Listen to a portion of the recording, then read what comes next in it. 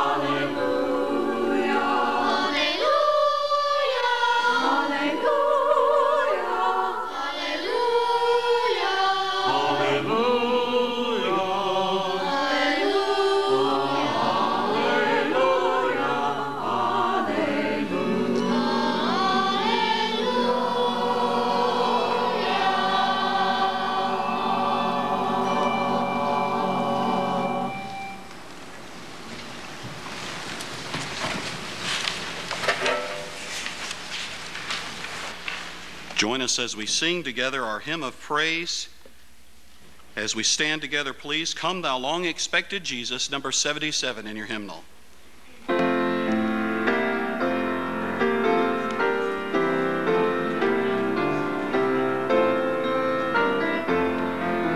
Come thou long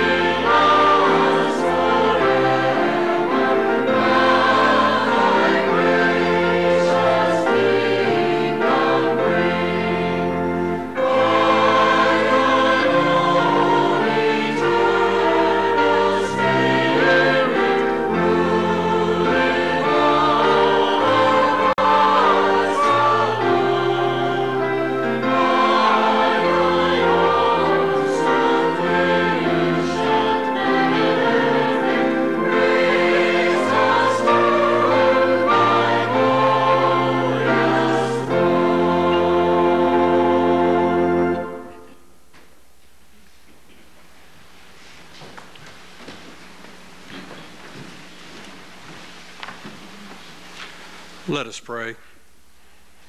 Dear Lord, you have given us another day where we can come into your house and worship you. We thank you so very much for this privilege, for it is a privilege. You are our maker. You have given us everything that we have, including this day to worship you. We thank you for your Son, Jesus Christ, who you also gave us, because he was a living example to us of how we should live our lives. Even though we fall far short of what we should be, we can always look to the example of Jesus to know how we should live our lives. Thank you for the Holy Bible that we have that gives us a written record of what Jesus has done and helps to remind us of how we should live our lives, not only through his actions, but also through his parables, that we would have examples of how to live our lives in a way that will be pleasing to you, because our only purpose is to worship you as your children, as your creation. And now let us pray the prayer that Christ has taught us. Our Father, who art in heaven, hallowed be thy name. Thy kingdom come, thy will be done, on earth as it is in heaven. Give us this day our daily bread, and forgive us of our trespasses, as we forgive those who trespass against us. And lead us not into temptation, but deliver us from evil. For thine is the kingdom, the power, and the glory forever. Amen.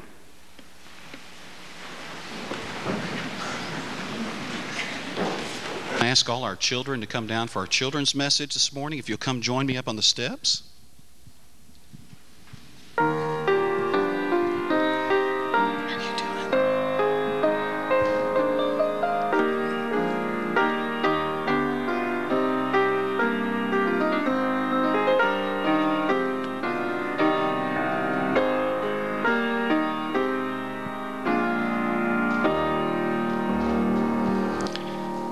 So happy to see all of y'all this morning, and I'm looking over here at a wreath, this funny thing on our communion table that has candles on it, and it has a white candle and purple candles and a pink candle, and then it has some stuff around it, and we use that wreath and we call it the Advent wreath because Advent means coming. So we're remembering that Jesus is coming at Christmas. And you know, he came to us in a manger, didn't he? He was born in a manger, and Mary and Joseph took care of him. But there's a couple of things on that Advent wreath that I want to point out to you today that remind us of Christmas. What colors do you see around the bottom of the Advent wreath, girls? What colors do you see over there? You see some green? Does anybody see green? There's that holly over there. Yeah, we see green, don't we? Green is a very beautiful color at Christmas time. We see it everywhere. And in our Advent wreath, it reminds us that God is always with us. Even when winter comes and everything's bare and the leaves have fallen off some of the trees, the evergreen trees remind us of God's eternal presence with us. He's always with us. And the fact that, you know, if we trust Christ as our Savior, then we have the hope of eternal life and confidence in that. There's another color in there that's a red berry. Do y'all see that in there too? See the little red berries? And you see a lot of red with green at Christmas time. And the red reminds us traditionally of the fact that Jesus died for us and gave his life for us, and so that we might know his grace and his love in our lives. And so the colors of the Advent wreath are very, very important to remind us that God is always with us and that he loved us so much that he gave his Son for us. Would you bow with me in prayer? Let's thank God for the blessings of Christmas and Advent. God, we thank you that all around us are reminders of your love. The birds, the way you care for them, the beautiful trees of your nature, the animals, all that we see reminds us of your care and of your love and of your creation.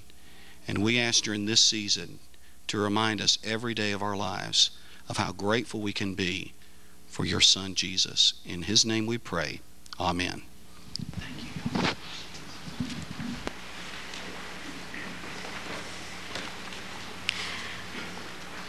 Would you please join me in the litany for Advent as we light the candle of peace?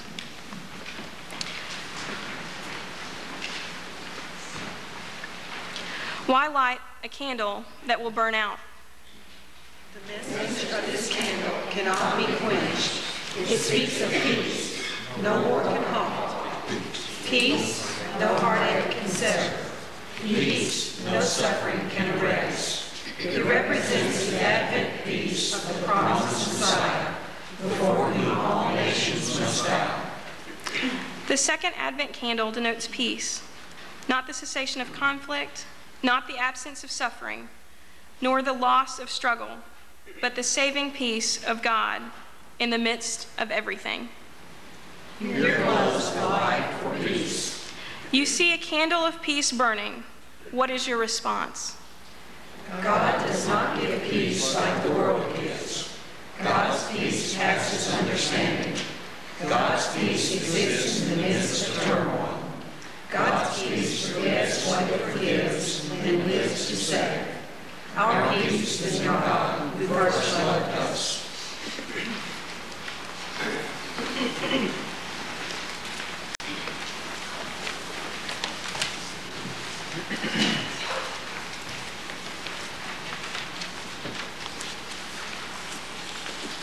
As you've already heard, our mission offering theme this year is Bread of Life. And remember that you can designate your offering to the Southern Baptist Convention, which is the Lottie Moon Christmas offering, the Cooperative Baptist Fellowship, which is Global Missions, or American Baptist, which is the World Mission offering. If you don't designate your offering, it will be given equally to all three. However you choose to give, know that the money that we give is going to be used to spread the message of Christ around the world. Today, Emily holds in her hand our first loaf of bread, representing the $500. And so we need to see this multiply over the next few weeks. During a storm in Nepal, a poor Buddhist family lost its cows, worrying that the cows, their only means of survival, would be killed by the storm or mountain lions. The family went out to search for them. As they searched, the storm worsened, and the family feared that their cows would be lost forever. The wife started praying to every god she could think of, asking for a sign to find the cows. Finally, she gave up. Hearing his wife's cries, the husband remembered a missionary had talked to him about the miracles of Jesus. The husband prayed to Jesus to help him to find the cows. Immediately, the clouds lifted, and there stood the cows. His family now follows Jesus exclusively, and he is learning to share his testimony and the gospel with his family and with friends. Let us pray. Father, we know that new life, new hope, new dreams do come to those who hear and receive the bread of life. We thank you for our missionaries around the world who carry this message. Father, we know that though we may not be able to be in another country sharing Christ personally with others, that you have given us too the holy task of sharing Christ with others. Help us to be faithful in that calling as we give our mission offering, and help us to be faithful throughout the year in praying for missions and for our missionaries. These things we ask in your name. Amen. And now Emily will take the first loaf of bread and put it in our basket, which is in the vestibule. Emily, thank you.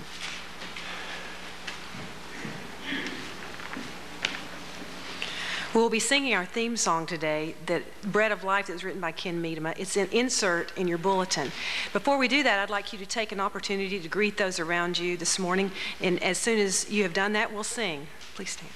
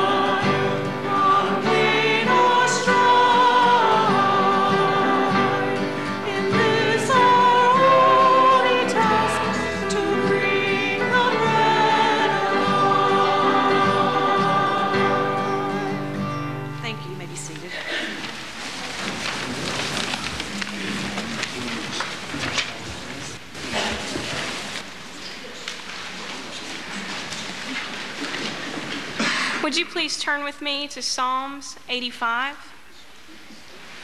as we read together all the verses.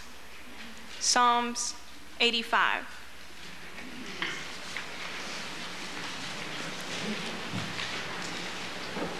You showed favor to your land, O Lord. You restored the fortunes of Jacob. You forgave the iniquity of your people and covered all their sins. You set aside all your wrath and turned from your fierce anger. Restore us again, O God, our Savior, and put away your displeasure toward us. Will you be angry with us forever?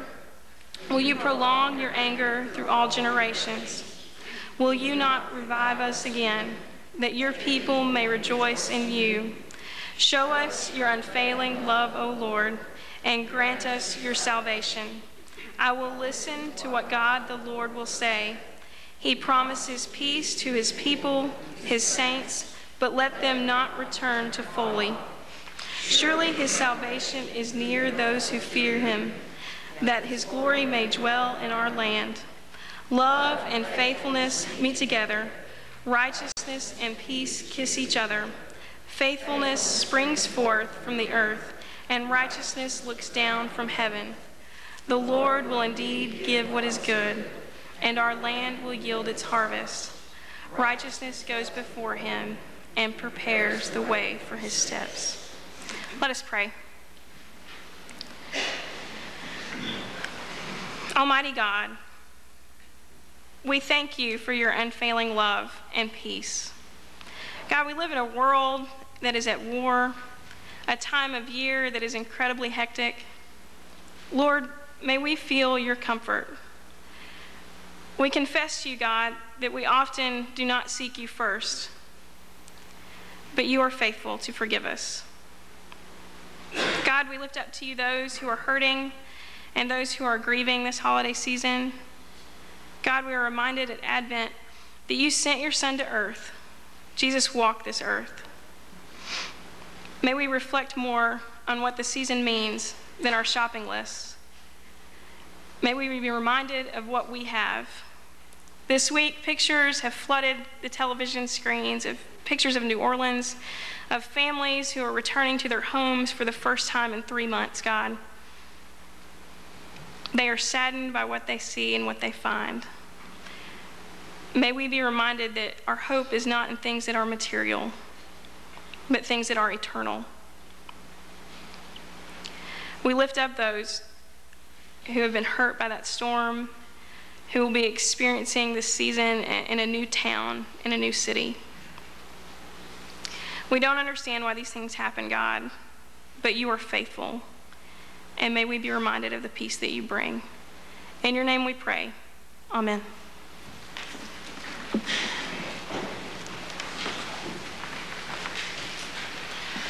The first to announce the peace and the birth of our Savior were the angels. Let's sing hymn number 94, Angels from the Realms of Glory, as we stand.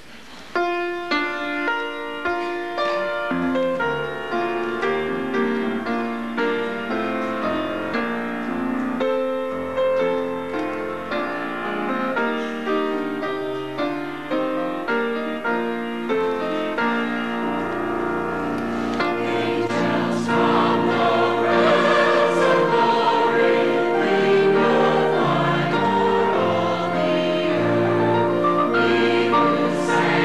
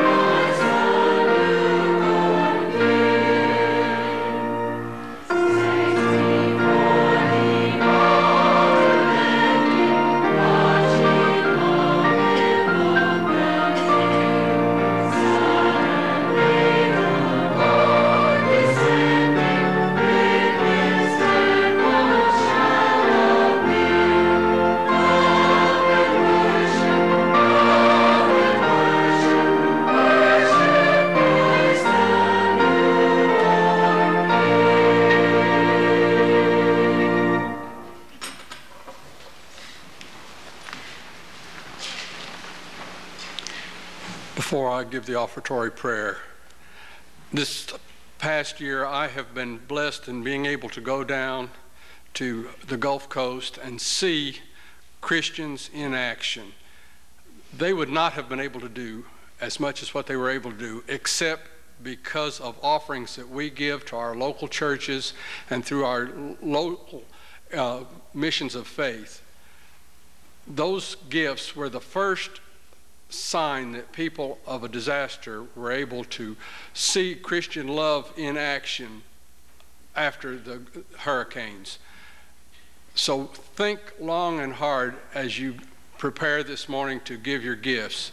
And remember, we as Christians can do more through our gifts and our tithes and offering than you can possibly imagine. The gifts that we give here today will be blessed by God and be multiplied in great numbers to help those that we may never see but will know God because of what we have done today. Let us pray. Dear Lord, thank you so very much for the great blessings that you have given us, for the church that we have to worship you in that was a gift by you. Thank you for our jobs, our income that we have got because you have trained us in our different occupations so that we can earn a living and feed our own families. Because you have done so much for us, Lord, please open our hearts so that we know to give back our tithes to you so that you may bless them and spread them out to where they are needed. Bless these offerings that we are about to give so that your word can be spread throughout the world and you can be glorified to all nations. In Jesus Christ's name we pray. Amen.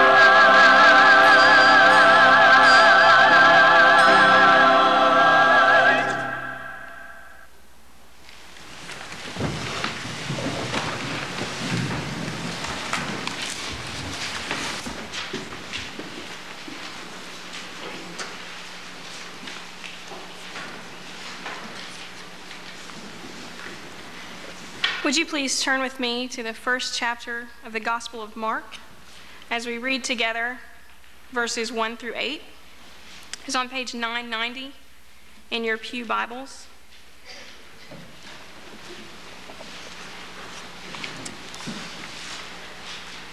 Mark chapter 1, verses 1 through 8.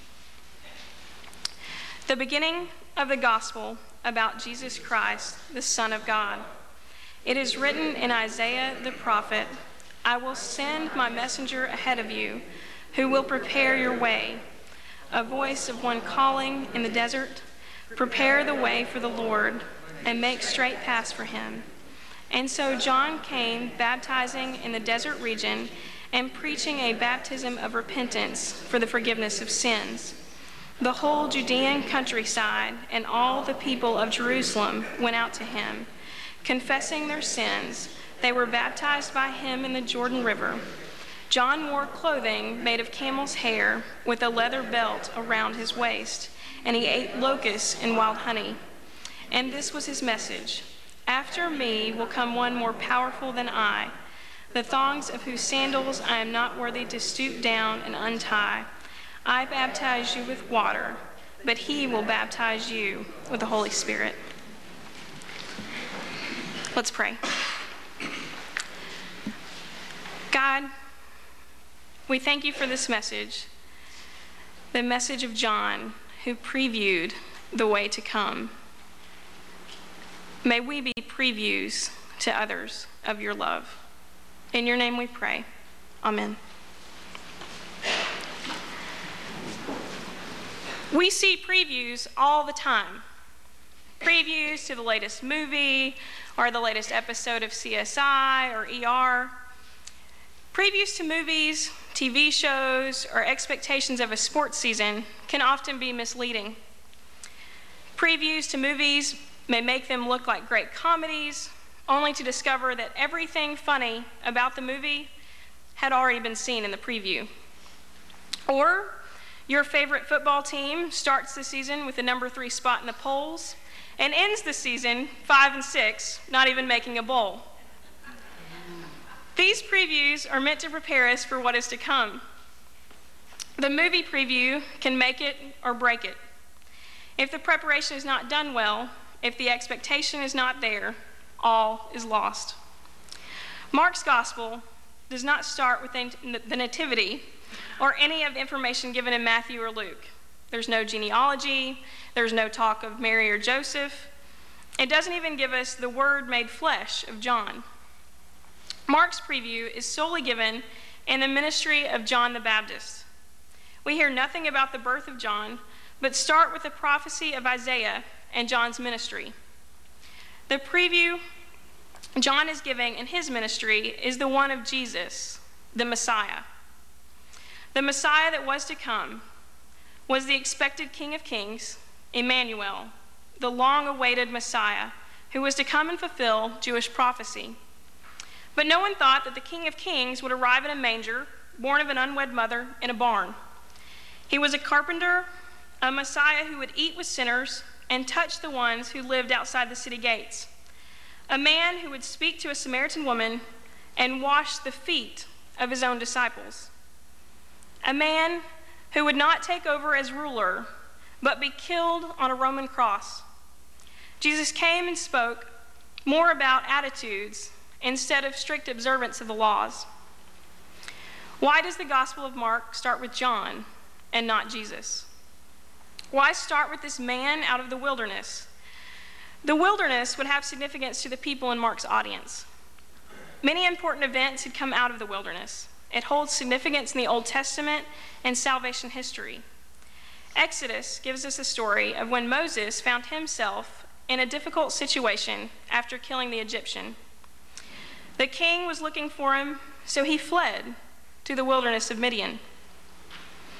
After his time in this foreign land, Moses was called to lead the Hebrew people out of Egypt. In 1 Samuel, we are told of a time when David went into the wilderness when Saul was in pursuit of him and out to kill him. He was saved from Saul's sword and eventually found himself in a situation where Saul was asleep, once again in the wilderness. And David would have been able to kill Saul, but he didn't.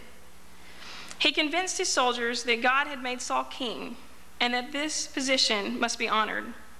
David took a piece of Saul's robe, and when Saul awoke, he talked with him, and David told him that he would not kill him. He showed him a piece of the robe to prove his good intentions. He had a chance and he didn't take it. And so Saul blessed David and his future as king and asked him to spare his descendants. Elijah's time in the wilderness is given to us in 1 Kings. Elijah fled in fear for his life, and there in the wilderness, the Lord spoke to Elijah. The wilderness connection is without a doubt an important element of the life of John. Jesus will also emerge to speak out of the wilderness on several occasions. He spends time in prayer in the wilderness. Even John's diet emphasizes life in the wilderness away from the royal life of meat and wine. This diet could also mark John as a prophet. We are still familiar with stories of people changed by the wilderness experience. This is why we encourage retreats and time spent alone with God. There is a story of Aaron Ralston, a man who went out into the wilderness of the canyonlands of Utah. He went out to hike and later found himself between a rock and a hard place, which is the title of his book about the experience. He was trapped by a boulder that had fallen, and his hand was stuck. After 5 days, he ended up amputating his own arm below the elbow and rappelling down 65 feet and hiking another 7 miles to find help. He came out of the wilderness not only changed spiritually, but emotionally, by having faced his own death and having chosen survival. Because the people of the first century knew the connections between salvation history and the wilderness, the connection with John the Baptist and the wilderness is an important one. The gospel writer describes John and makes a connection to Elijah. A passage from Isaiah is quoted here in Mark 1, verses 3 and 4. It is a passage that talks of the one who will prepare the way and is here related to John the Baptist. John the Baptist is the one set to lead the way. The coming Messiah had been talked about for years, centuries even. But John speaks not just of the one to come, but of a baptism of repentance. This is not the customary ritual of purification for Gentiles who convert to Judaism, but a repentance and purification for all, even the Jews. They could not just rely on the heritage and genealogy of being Jewish. The Jews were the chosen people of God. They could point to the temple and what had been told by some of the prophets. They clutched to the law and the stature that came with being the chosen people of God. It never occurred to them that God's grace could be for all people, that attitude would matter more than heritage and law. They too would need purification. John's baptism is a baptism of repentance, one of change and of cleansing. Renewal as a preparation to receive the one who is to come. For this audience, preparation for a different type of kingdom. There was preparation needed. We prepare for things all the time. We prepare for retirement, set up college funds, invest in life insurance for the times after we are gone. People often prepare a way for the future, for results they will not see, living their life for their passion and pursuits, and just paving the way for those who will follow. There was a man from England who became a minister. He had inherited some money from his parents and immigrated to New England in 1637. Along the way, he had obtained a good library through his education and travels. He worked as a minister in Cambridge, Massachusetts. He died at an early age of 31, but at that time bequeathed half of his estate and his 32-volume library to a new college in Cambridge. It was his passion to see that college become reality. That college is now named in his honor, in the honor of John Harvard. Susan B. Anthony spent her life as one of the main icons of the women's suffrage movement. It was her passion. She traveled and lectured all across the nations on the right to vote. In 1900, she even persuaded the University of Rochester to admit women. She was compassionate and active in the movement until her death in 1906. Though she worked 40 years towards an amendment that would give women the right to vote, she never saw it passed. She was even arrested after casting a vote for the 1872 presidential election. She was tried and given a fine of $100, which she refused to pay. Her life's work was to prove that voting was not a crime for women, but a right as a citizen. She prepared the way for the 19th Amendment that was made law in 1920, even though she herself would never legally vote. She prepared the way for those who would follow and for women who can now vote. Ida Miller is a woman who had a passion for music and a dream of a pipe organ being in the sanctuary of her local church in Knoxville. She participated in meetings and fundraising for the organ. She was a key player in the project and behind it every step of the way. Ida Miller later died of cancer before the project was completed last year. She never heard one note played on the pipe organ that now plays every Sunday morning in that sanctuary. Her passion and faithfulness was a driving force for that project, even though she never saw it completed. Sometimes our calling may be to be a legacy of faithfulness instead of seeing a finished product. John the Baptist was faithful to his purpose and mission, even though Jesus' ministry began after John's arrest. John was an integral part in the story of Jesus. He was a preview. It was a project, like a relay race that had begun centuries before. John essentially handed the baton over to Jesus and would not see the outcome of the race in which he was a part. John began to tell of a new way of living as he spoke to his followers about repentance, about a change of heart and a turn in a new direction. Jesus, in the same way, spoke of a change, a focus more on attitude than on strict observance of the law. Jesus would heal on the Sabbath and even clear out the marketplace and the temple courts. Jesus spoke of love and grace, a new kingdom, and a new commandment. John the Baptist gave a preview of what was to come, a God who would baptize with the Holy Spirit, bringing a new communion with God. John prepares the people for the Messiah by consecrating them with water. Jesus would consecrate them by bringing the Holy Spirit. The good news in Mark is that the prophecy is about to be fulfilled, and the Messiah, the long-expected one, is coming. Just as John prepared the way for Jesus, may we hear the call to reform our lives and prepare a way for the Lord in our obedience and thoughts. May we be previews of God's love. As we live out our daily lives, our obedience in response to His grace is a living witness that God came to earth and still draws near to us this day. If you would like to have a relationship with this God of love and grace, the invitation is always open. The altar is open here for prayer, and you are welcome at any time to become a member of this congregation. Would you please stand as we sing our hymn of invitation? It will be number 208, Love Divine, All Love Excelling. Would you stand? Would you sing?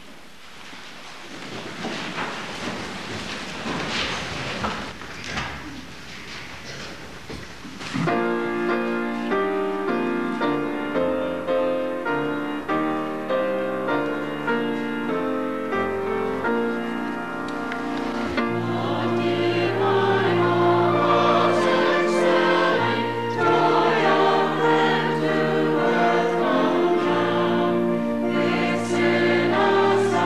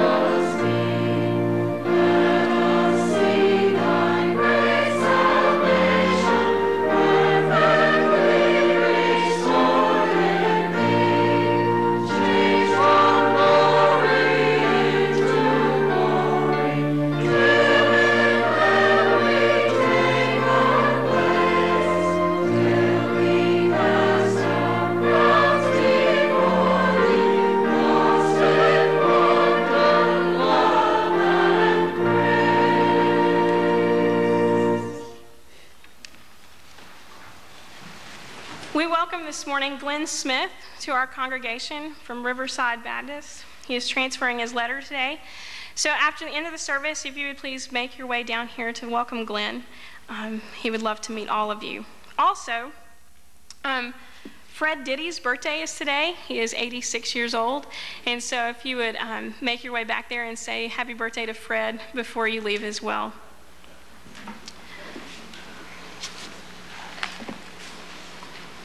The Lord bless you and keep you. The Lord make his face shine on you and be gracious to you. The Lord lift up his countenance on you and give you peace.